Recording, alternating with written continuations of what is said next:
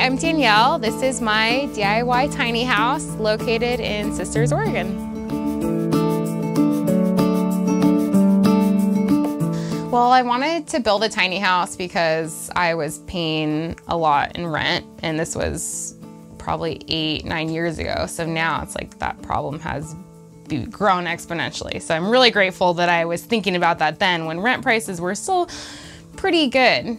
I had thought about wanting to buy a regular house, but I just didn't really have the funds. I wasn't sure. I was living in Austin at the time, and I wasn't sure where I wanted to be long term. And now I know that buying a house isn't a lifelong investment necessarily, but at the time I wasn't sure I wanted to grow roots there.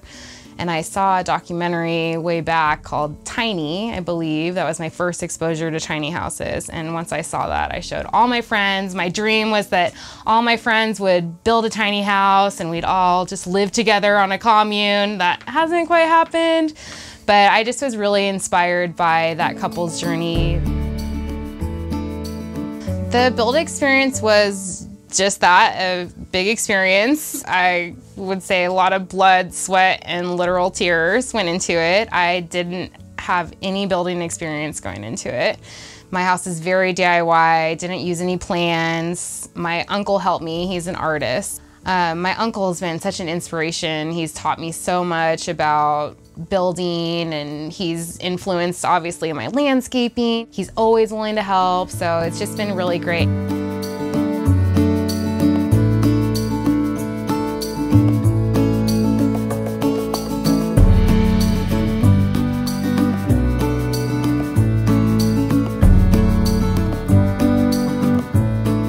My tiny house is about 8.5 by 20 feet, 200 square feet, including the loft. I live on my uncle's property. It's about 3 acres. I've been living in my house about 6 years now. My tiny house is on wheels, but it hasn't moved yet. I have built a really nice outdoor space in that time. This is my favorite feature of my yard. It's my pond. I love it because it brings in a lot of birds that maybe wouldn't visit me otherwise. I actually woke up one morning and looked out my window from my loft, and there was a blue heron eating all my goldfish, but still it was beautiful. My uncle, whose property I live on, is an artist, so he's super creative with his outdoor spaces, and he has a lot of ponds, so he was really my inspiration in building this and taught me how to do it. The treehouse is one of my newest additions to my yard. Another inspiration by my uncle. He's got a bunch in his yard too. But the idea with that was on the hot summer nights to have a nice cool place to sleep. This is another part of my house that I really enjoy. One of the things I like about it is it's just kind of a place for me to get dirt off my feet. It's a big problem walking into my house after being outside is bringing in a lot of dirt. So I feel like having the deck here really cuts down on that. I also love having a place to sit in the morning and having all these plants here. They're not all blooming yet, but in the summer it's really beautiful to have all the greenery really close to my door. Another one of my favorite features of my house are these cedar shakes. I was inspired when I was at the Oregon coast by all the houses there that had cedar shakes as their siding, and I knew I wanted to do that. So that was one of my splurges in building my house. All right, I'd love for you to come in and check it out.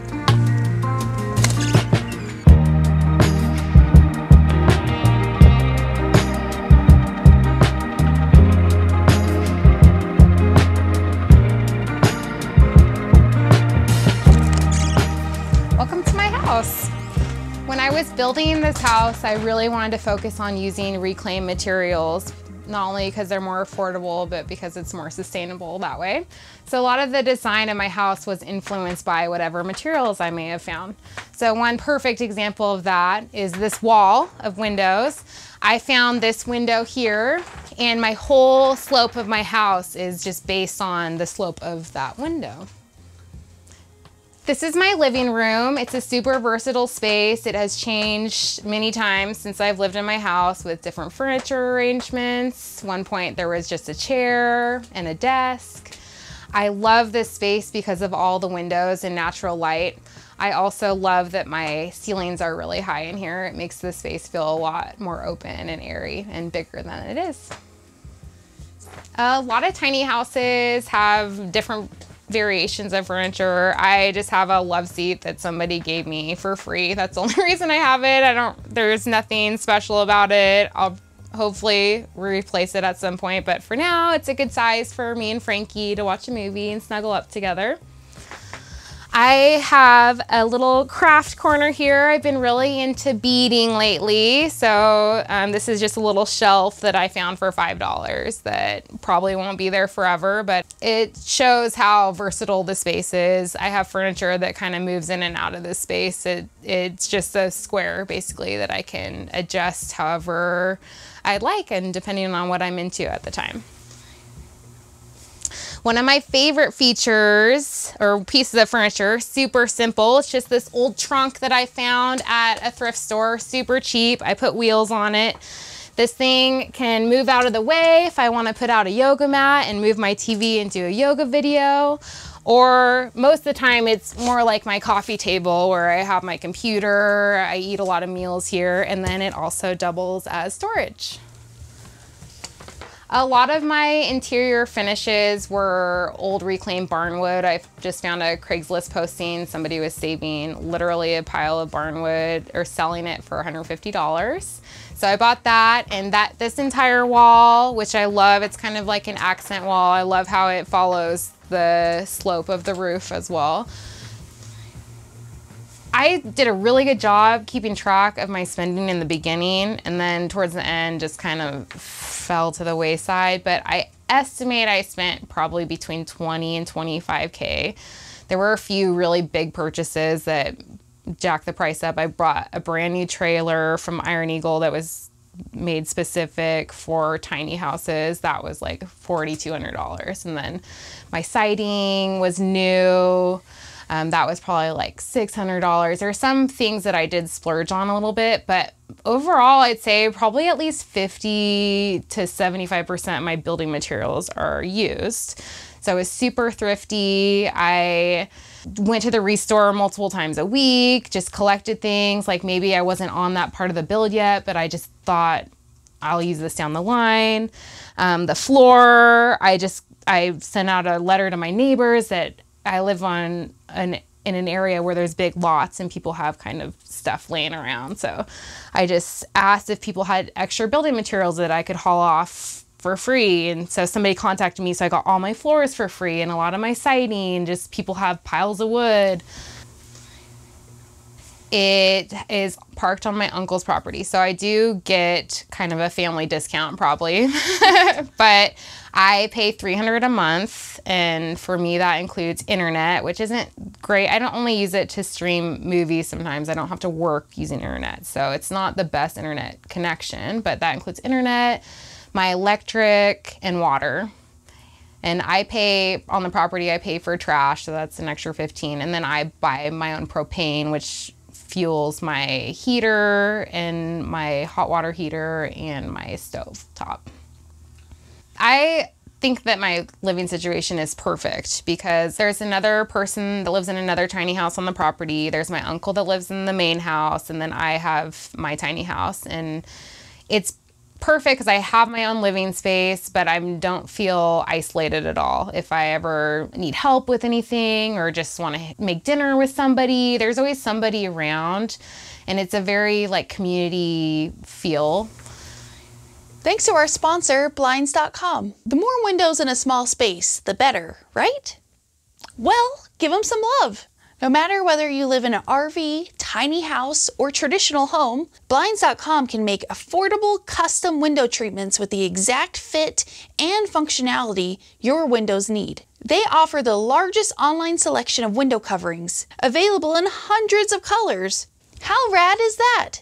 especially for those of us who love funky small spaces. Shopping for window treatments on Blinds.com for our A-frame was a breeze. In our bedroom, we wanted blackout shades.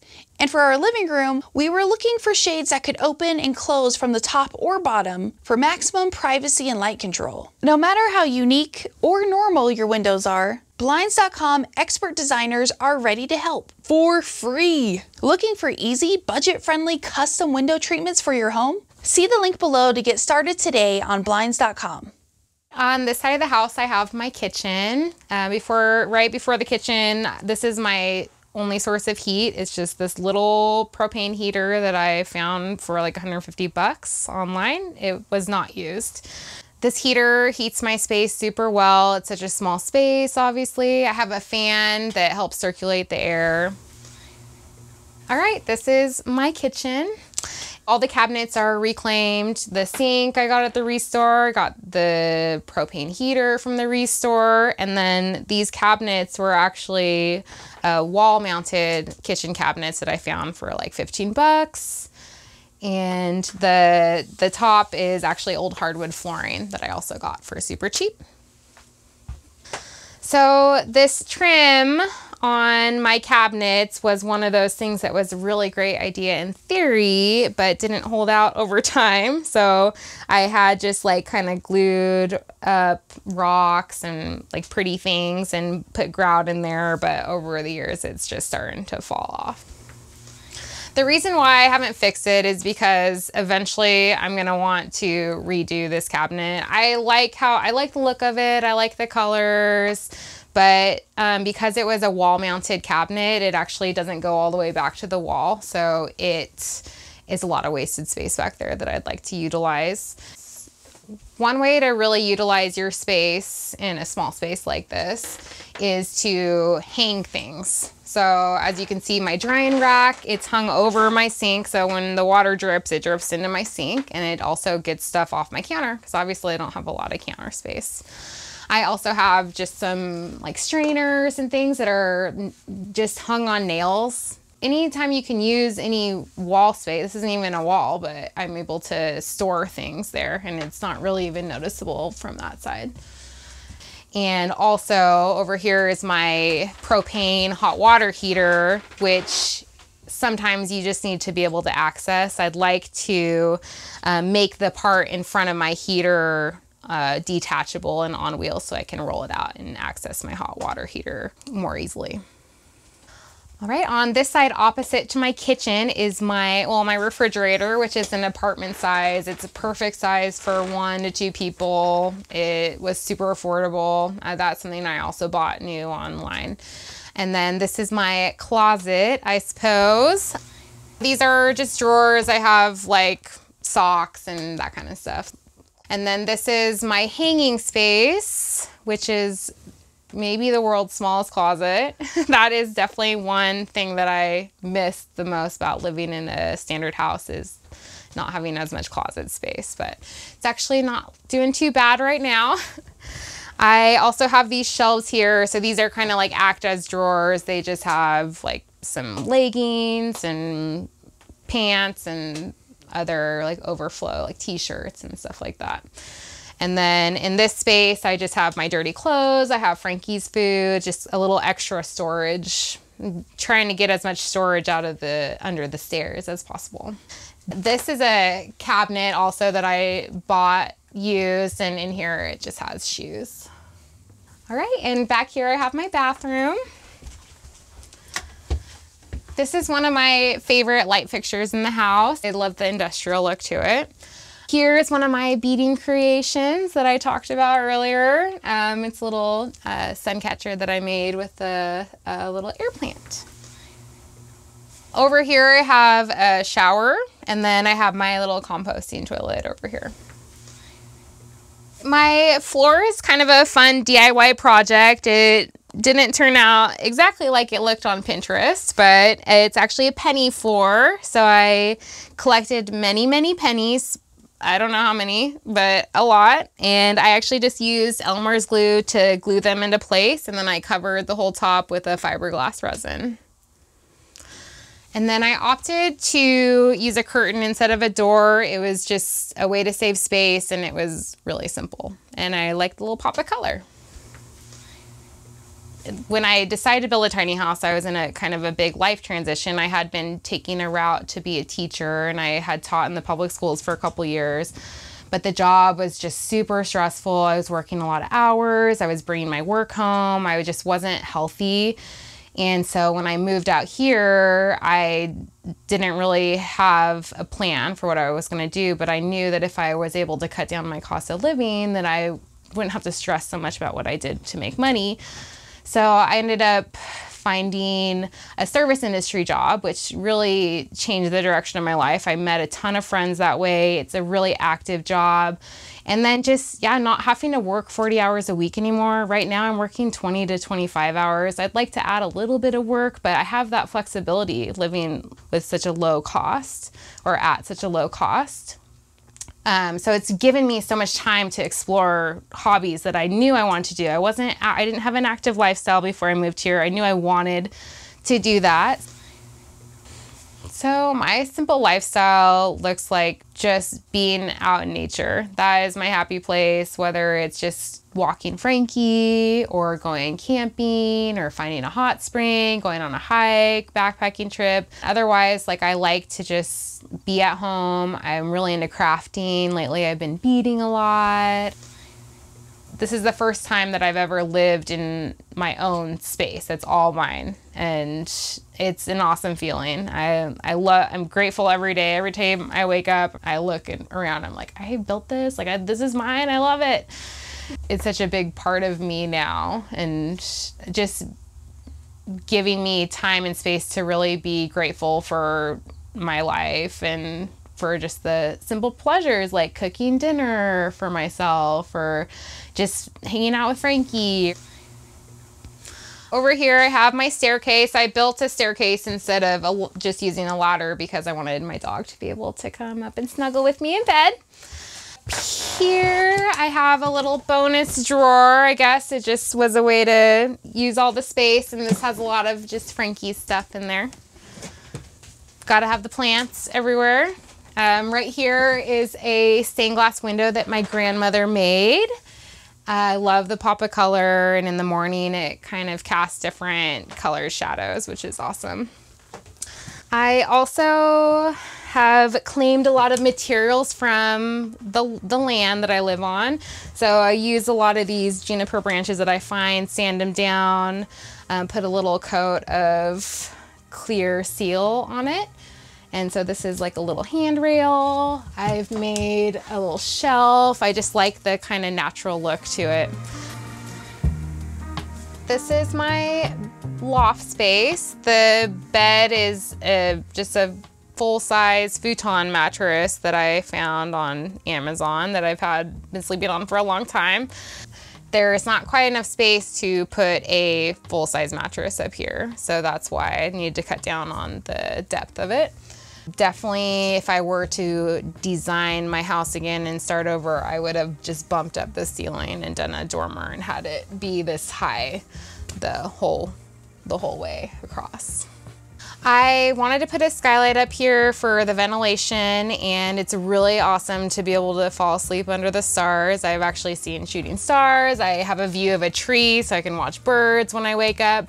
That's the plus side. The downside is obviously that I wake up with the sun. So I'm a morning person anyways, but if you're not, that might not be the best route for you.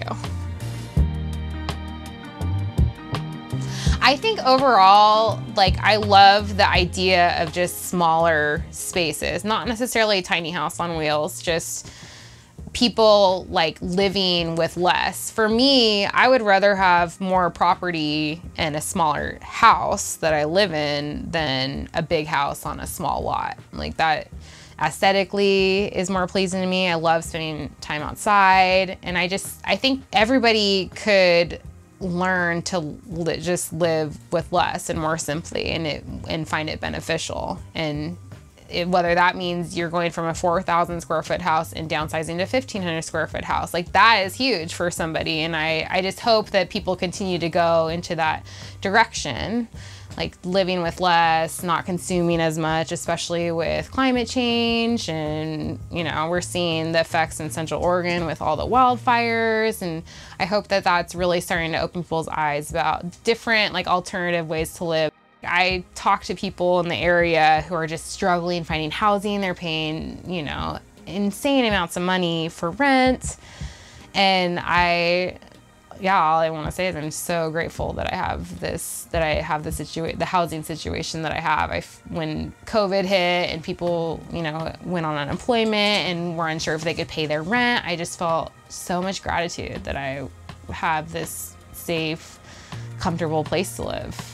And it's huge. And I hope, that's my hope for our society, is that everybody can have, like, in whatever it looks like a safe, comfortable place to live. I mean, it's everything.